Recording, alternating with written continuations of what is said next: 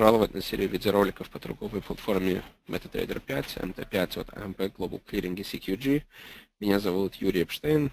Сегодня я вам хочу рассказать об инструментах рисования. В данном терминале встроены 46 инструментов рисования по умолчанию. И здесь есть два варианта, как мы можем их активировать.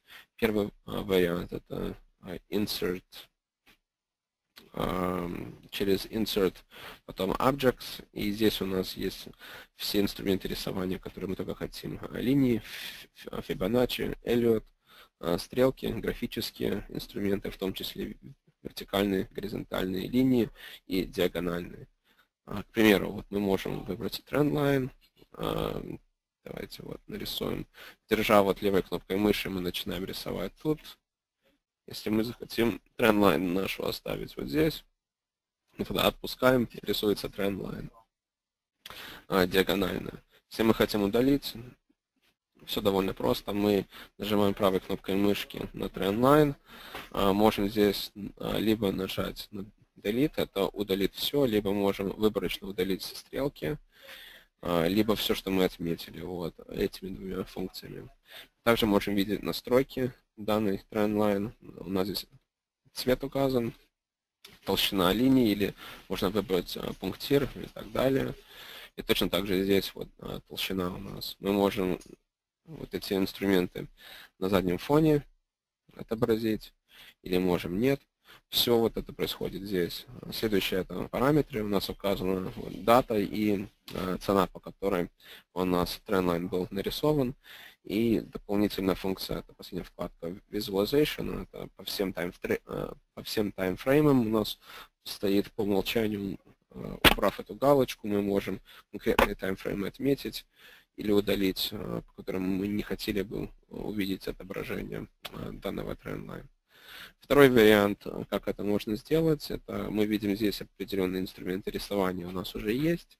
Если мы какой-то не видим, мы можем просто правой кнопкой мыши нажать, потом выбираем Customize, и у нас здесь появляются дополнительные кнопки, все, которые у нас есть. Можно удалить или добавить любые трендлайны, которые, любые инструменты рисования, которые мы хотим, которых у нас нет в этом списке по умолчанию. Что еще хотел бы вам рассказать? Точно так же можно нажать на контроль плюс Z одновременно, то есть на клавиатуре, нажав на контроль Z, у нас появляется то, что мы только что либо удалили, то есть восстанавливается наш последний шаг или меняется местами. То есть в таком случае, если мы что-то удалили или убрали по ошибке, нажав на контроль плюс Z одновременно на клавиатуре или просто держа контроль и нажав букву Z или Z, у нас произойдет процесс восстановления. Также хотел вам показать, мне кажется, это вам показывал уже, нажав правой кнопкой, у нас здесь появляется Object List. Вот. Мы здесь видим, что у нас появился трендлайн на этой платформе. Через эту функцию, нажав на Properties, мы тоже видим все настройки данного инструмента рисования, извиняюсь.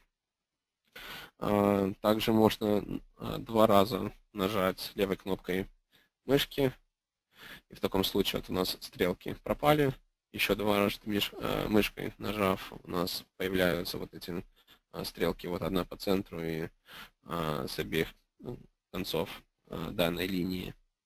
С вами был Юрий Эпштейн, компания MT Global Clearing. Благодарю вас за внимание.